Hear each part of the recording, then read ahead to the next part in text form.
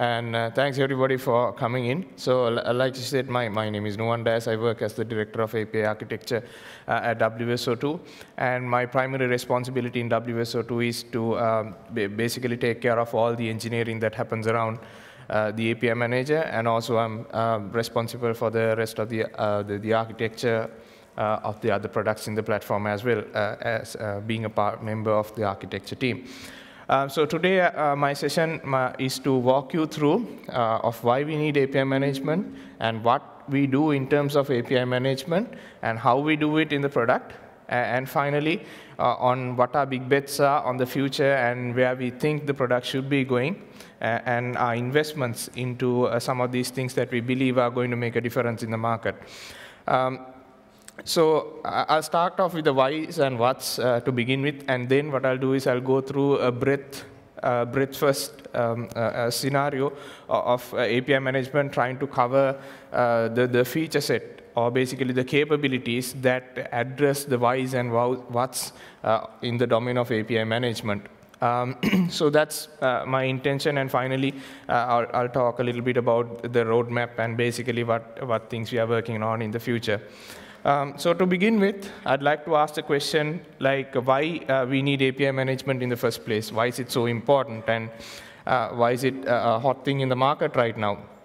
And the reason is because of this scenario of app explosion. So as we can see today, there are lots of apps being developed, coming out. They could be like mobile applications, wearable devices, your smart homes, and cars and everything, lots of stuff, right? So there are tons of applications being developed and put out into the market. And why is this happening? Is because you and I, as consumers of data and services, we want convenience. We want to get things done faster. We want to get things done easier. We want to get things done cheaper. And to be honest, we are all lazy people, right? I'm a lazy guy, and I just want to get everything done as fast as possible, as easy as possible, and so that I can spend more time on vacation. But trust me, everything else builds up except for the vacation part. So that is the primary reason. The convenience and easiness is what we as consumers are demanding from the market.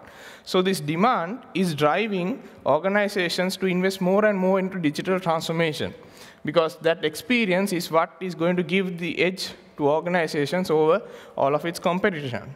So this demand for the digital transformation is making opportunity for revenue, is making opportunity for money, because we as consumers, as users of the data and services, are willing to pay for this convenience. And so we are willing to pay, we are willing to invest on this convenience and easiness. And that is what is driving this entire force of digital transformation and the journey. And so digital transformation is all about building those experiences, building those connected experiences between system and giving convenience to its consumers. And the only way you can build this experience of these tons of systems out there is through APIs. So APIs are the fundamental building blocks of building these experiences, of building these connections among these various components. And that is why they are so important right now, because fundamentally, they are the ones that provide us that convenience, that easiness that we are looking for in our day-to-day lives. So that is why APIs are important. And if APIs are so important, then we need systems that are capable of organizing and managing APIs in such a way that they can be consumed with optimum performance and optimum usage. So what are the things that you need then from an API management system? So we at WSO2 recently, we wanted to sit down and try to figure out every possible scenario that our customers do with our product. Right? The product is like more than 6 years, about 6 years old now, and it has tons of features, grown a lot over the past few years, and there are tons of things that our customers do with the product, right? It's not just with API Manager, but with the entire platform. So we wanted to sit down and we wanted to try and make a list of every possible scenario that our customers do with the product. And so we sat down, and it was a bit of an ambitious project, but we figured out how to get this done. So what we did was we organized all of the stuff that our customers do through all the knowledge we have gained through our support and community throughout the years. We organized everything into things called scenarios and use cases. And we try to figure out every possible scenario and every possible use case. We organized in that way. And interestingly, in the case of API management, everything that our customers did, everything that the users of the product did, fell into one of these 5 categories. So everything that they did either fell into the category of either creating and publishing an API, or securing and rate limiting APIs, something to do with consuming the APIs in some form. It fell either in the category of governance and lifecycle management, or in the category of analytics, specialization, and evolution of APIs. So all of the things that our customers do, there have lots of combinations, but at the end of the day, they fell into one of these 5 categories. And what we also realized, interestingly, was that this had a great resemblance to something we are familiar with. And that is Maslow's hierarchy of needs. So Maslow identified the hierarchy of human needs, and he organized it in such a form of a pyramid, where right at the bottom, you have the physiological needs, which are the basic needs for human survival. That is food, warmth, and rest. Food, water, warmth, and rest. And on top of that, humans need security and safety assurances. And beyond that, humans need a sense of belongingness, a sense of love, and to be felt important in society. The interesting thing about this hierarchy is that you don't go into one level of hierarchy without accomplishing one of the previous levels of the hierarchy. For example, you don't become interested in belongingness and love if you don't have the basic needs for human survival, such as food, water, rest, and warmth, right? So similarly, the 4th level is esteem needs. Basically, the need to be a need to have a self of accomplishment, a need to have a self of importance in society. And finally, self-actualization needs. That is basically a realization of your full potential, a realization of your purpose of life, and then focusing on that particular area that you really want to improve and optimize on, and then basically thriving on that particular area to reach your full potential. So this is Maslow's hierarchy of needs, and this, interestingly, had a great resemblance to what we did in terms of API management. So this is how I categorized them. So creating and publishing APIs could be categorized under the physiological needs of human survival, because that is the most primary, the basic thing that you need when it comes to API management. If you cannot have a mechanism of creating and publishing APIs, you can't really think beyond that. Securing APIs and rate limiting fell under the category of safety needs, similar to humans. And then consumability, being able to find APIs, being able to easily consume APIs, fell into the category of love and belonging, because there's no point in having APIs, secure and nicely designed APIs, if nobody can consume it or find it, right? So APIs had the need to be found, the need to be consumable. And that's where the portals came in. And beyond that, the APIs had a need to be now governed and felt respected, assured that the proper standards are adhered to when they are being consumed. So a governance and lifecycle management fell under the category of esteem needs. And finally, things like analytics and things like evolution and adaptation of APIs fell under the category of self-actualization. And most API management solutions out there are right now in this last phase, realizing the last point. Basically, they are at the peak. So most mature API management solutions have now gone beyond the basic and most primary 4 needs of creating, security, governance, and consumability. Not to say that there is no space for improvement, but these have been accomplished now. And there are, of course, ways and methodologies in which we improve each of those.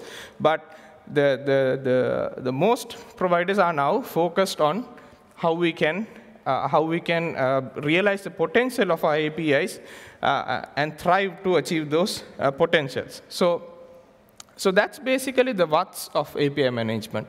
And now I'd like to go in a breadth scenario of, to cover how each of these have been met with the product. Basically, the capabilities and the features that cover each of these sections.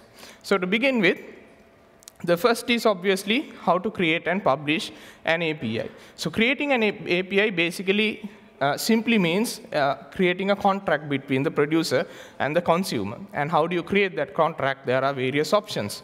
One is, of course, if you have already have a contract defined in an Open API specification format, you can import that contract into the API Manager and start creating your APIs. And if you don't have such a contract at hand, you can start from scratch by filling out the forms available on the UIs. And also, once you define the most basic stuff of APIs, like the name, version, and things like that, then you define your resources. And define your resources simply again means defining part of your contract. So you specify what input type this API consumes, what is the output type this API gives, what are the paths available, and what are the methods available, likewise. So this is basically, at very brief, how you define an API contract and the various options you have. And all of these capabilities are also backed by a RESTful API. So these are like how you do stuff manually mostly, but if you want to programmatically create APIs, there are also product APIs in the system, in the product, that which you can consume if you want to programmatically create APIs in the system. And once you've created the API, the next is the documentation, how you describe your API to your consumers. So your documentation can come in the form of an HTML document, a web page basically, can come in the form of a PDF, a Word document, and other forms. So there are ways, as you can see here on the screen, where you can attach different types of documentation to your API. And once that is done, the next part is the publishing of it. So you basically created your contract now, and the next is how you make this available to the outside world, make this discoverable to the outside world, and that is what we call the process of publishing. And when you publish an API, what basically happens is it becomes live. So there's a URL that you can access, and all of that, right? It becomes appear on a portal, so you can find it. So when you publish an API, there are two primary ways of publishing. One is you publish it for production use, and if you're not ready yet to go into production, you can publish it in the form of a prototype, where you can get the feedback of the community, get your developers to test it, and then iterate and publish. And also when you publish, we have several options, such as if it's a new version of the API that you're publishing, to bring along all the consumers of the older version into the new version, and also deprecate the older version while you are publishing the new version likewise. So that's about the publishing part of it. And second, about the securing part of it. So securing and rate limiting part of it. So an API out there unsecured is not good, right? So publishing actually by default happens in a secure way. So when you publish an API, by default it becomes secured. So when talking about security, the API gateway is a primary point of enforcement of all the security, rate limiting, and other kinds of policies you have. So the fundamental way that we do security in API Manager is by introducing a component called the gateway, which basically intercepts all of the requests that are going into your backend systems and applies all of the policies available in the system, which could be like authentication, authorization, or rate limiting policies. So this is the fundamental architecture and mechanism of how it is done in general. And when talking about security, so there are various types of APIs. Some could be like APIs that are published for internal consumption between trusted subsystems. So you could have APIs which are consumed by a handful of services within the organization, and you know all of the consumers. It's just a few. And in those cases, you have options of using mutual TLS-based authentication or even basic authentication for securing your APIs. But more often than not, your APIs are being consumed by applications, end-user applications. So this is where delegated authentication comes into place, because this is a situation where your application owner or the organization and the API providing organization are like two different organizations probably, and they don't necessarily come from the same origin, and therefore you need to build mechanisms of how to do delegated authentication. Basically, how you secure your APIs by not providing any of your users' credentials to the application that is consuming the APIs. So, and how do you get your users to delegate their rights to an application to securely consume your APIs. So that is basically where delegated authentication comes into play, and that is why OAuth 2 plays a very important, a major role in REST API security.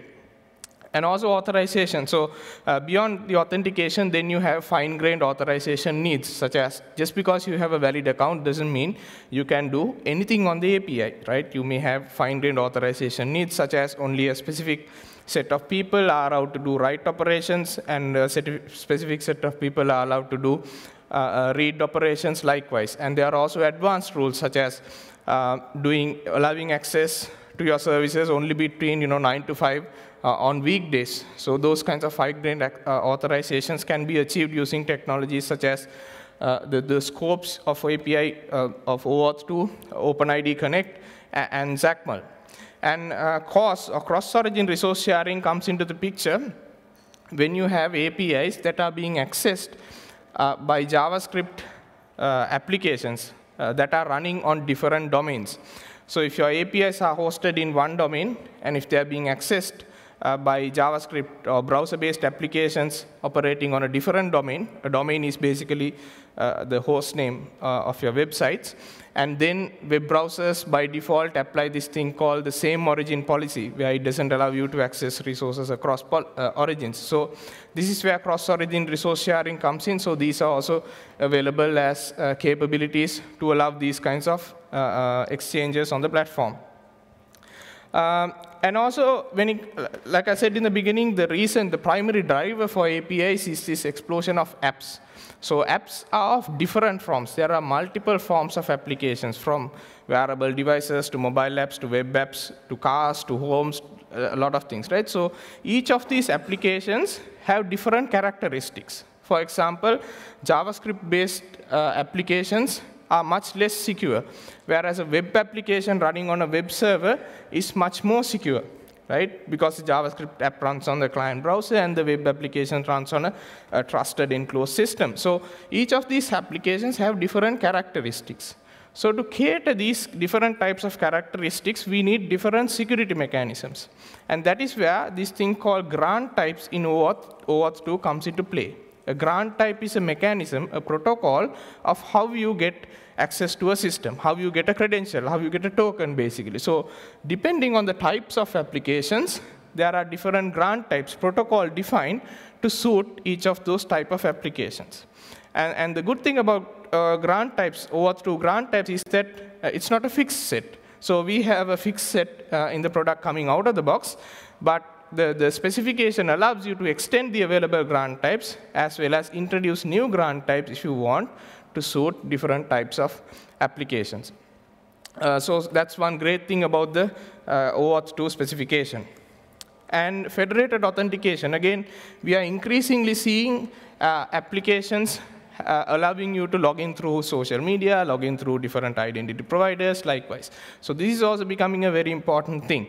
And the fundamental concept behind this is you authenticate through a third-party system, but you get credentials, you get tokens from your local authentication system, which is the API Manager. So federated authentication is also an important factor to consider, and these are also capabilities that are available on the lines of securing APIs.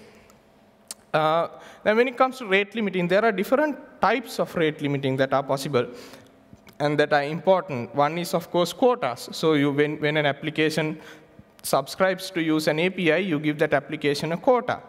And so that quota doesn't mean you get a fair usage across all of your users. There could be one user who is consuming the entire quota that belongs to the application. So you need fair usage policy.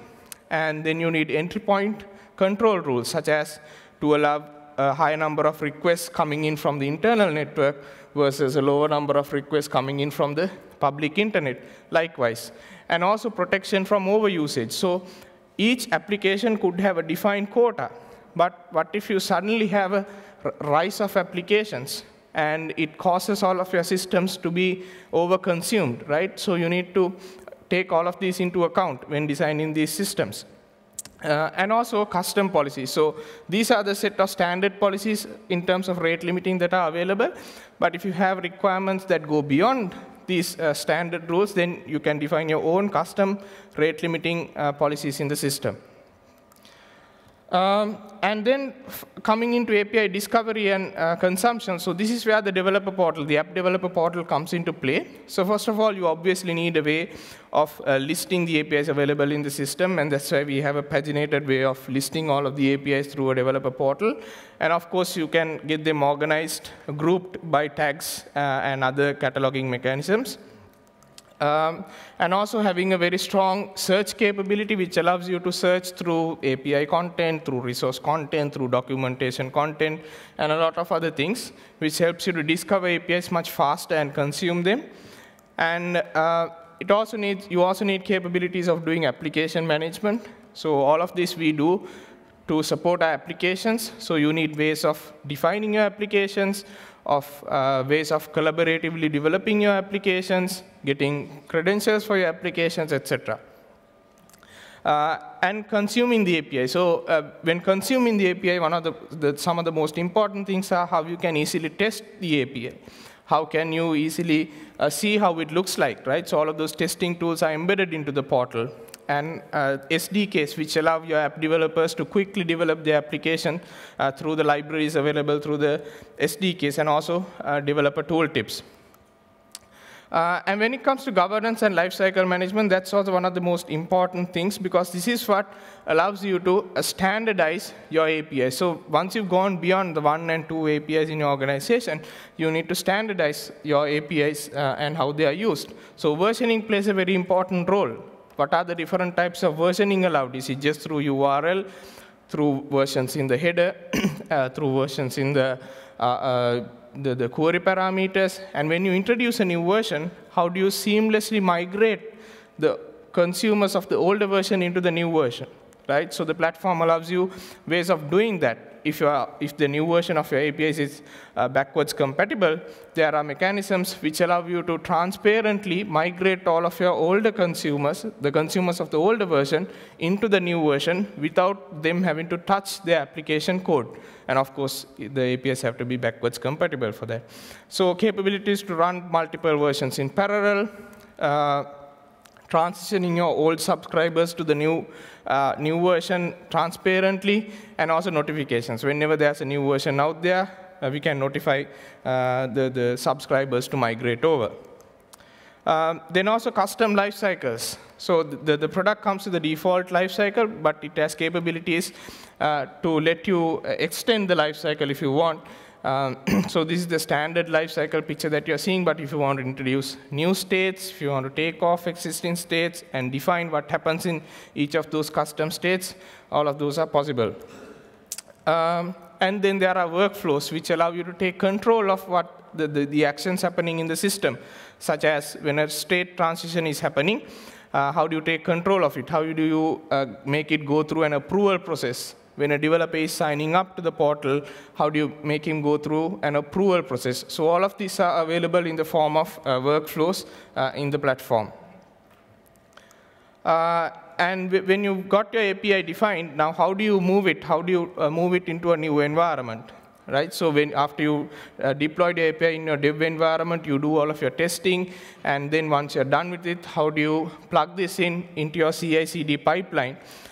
So that it gets promoted into your upper environment. So there's tooling available in the product which allows you to do that. So as you can see, the tooling comes in the form of CLI, which has commands to export an API from a running system and then import it into a new system. These can be automated through tools like Jenkins and all. And coming into analytics and specialization, so analytics comes in two main forms primarily.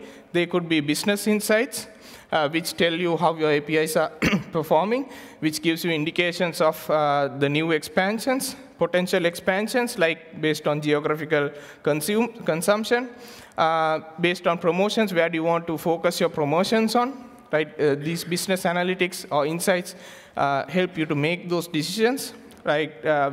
When do you end of life an API? These analytics can help you to make those decisions. What are the APIs that are doing well? What are the APIs that are not doing so well?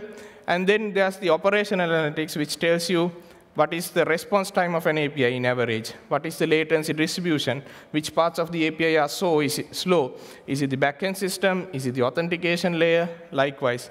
And then fraud and abnormality detection. For example, you're here in London today. If you're accessing a service from here in London, and if you get a token here in London, and suddenly if this token is now being used in California, that's a scenario, probably a scenario where someone has stolen your token. So detecting these kinds of abnormalities and fraudulent scenarios are capable with our operational analytics. And we are also seeing, now we are getting into the peak of where we are seeing APIs specializing themselves and then evolving into other formats. So such as, SOAP APIs are quite old, but we are now seeing things like gRPC-based APIs, event streams, which are fueling microservice developments, gRPC APIs, and we're also seeing this movement into micro-gateways, where APIs are slowly transitioning themselves from the regular gateways into the micro-gateways paradigm. So in terms of what's coming next, so like I said, we basically completed the basic 4 levels of the Maslow's hierarchy of needs in the context of APIs. And the next is about how do we address the problem of trillion endpoints. So if you were in Tyler's keynote yesterday, you would have listened to him and heard him talk about how every function available in the world is transitioning itself into a programmable endpoint. So we are going to see a blast of programmable endpoints in the next half a decade or so. So this is all because we are driving there's a demand for innovation, there's a demand for easy consumption, and how do we address this problem? So some of the big bets that we are making in terms of how addressing this problem is on developer-first APIs and micro-gateways. So as you have seen now, right now, what you have to do in order to get to an API runtime is you design the interface first, you make it go through a life cycle, and then you get the runtime. But this doesn't really address the problem of a situation of when you have like a trillion endpoints. You need mechanisms where a developer can start with the runtime first, and then based on the outcome, make it available in API management systems. So we are investing into mechanisms where developers can start with the runtime first easily in a couple of minutes, and then move in a bottom-up approach to API management system. And also integration with service meshes. So service meshes have a neat way of addressing this problem of an explosion of microservices. So they deal with nicely when it comes to inter-microservice communication and handling a huge load of microservices. So API management can play a really important role here, because by filling in the API management gap in service mesh technologies. So we are investing into research of integrating with service mesh technologies. And also we are building on things like integrating with registry services such as etcd, console, etc. And also dynamic APIs. So these are APIs that are short-lived, and based on the consumption of the API, they either adopt and evolve, or they just die off. So we are investing into how do we build these dynamic APIs, how do we evolve them, given API, how do we evolve it into a proper API management and long-lived APIs. And interestingly, we are also seeing a trend, or rather a need for serverless API gateways, because this trillion endpoints is causing the need of tons of resources, right? So if we think of all of these endpoints as API gateways, we are talking about a lot of resources here. Each given unit can be a very small, can consume a very small amount of resources. But if you combine it all together, we are talking about a huge amount of resources. So interestingly, serverless API gateways will see a huge demand in the future to cater this problem of a trillion endpoints, to cater this problem of a trillion API gateways, because they can be, if it's serverless, they can be brought up and down based on necessity only. And also event-driven architectures are playing a huge role now in microservice development. But nobody has yet figured out what it really means to do API management in like event-driven architectures. So far, API management is all about like point-to-point HTTP-based communications, but what does it really mean to do API management in this world is something that we're investing into. And one of the biggest bets that we are making is that we are seeing a trend where the whole world seems to be moving towards a cloud-based, huge mammoth mainframe, where sometime in the future, like people will no longer be developing on their local workstations, they'll just be developing on the cloud only. So like I said, the whole purpose of us doing API management is because of applications, it's because of the need for applications. So what we are betting on is that API management should or would be a second-class thing move in the future, in the sense that it won't die off, but it will be a native thing. Like people won't think of it as an additional thing. It should be embedded into application and service development. So right now, we think of API gateways and all as an additional step to application development of our service exposure. But moving forward, we are thinking that API management is going to be a native thing, where when you declare and design your application and services, API manager just becomes embedded. So Tyler mentioned the same thing yesterday. He used the word batteries included when he talked about this. So this is what he meant. So that means your service development and all in the stuff in the future will be API management enabled by default without us developers having to do anything extra. So that covers my presentation. So it was a bit fast because I wanted to cover the entire breadth as fast as possible. I hope it had been useful. And I'm about 1 minute short. So if you have any questions, please do meet me. I'm here today and tomorrow till the end of the conference. And thank you.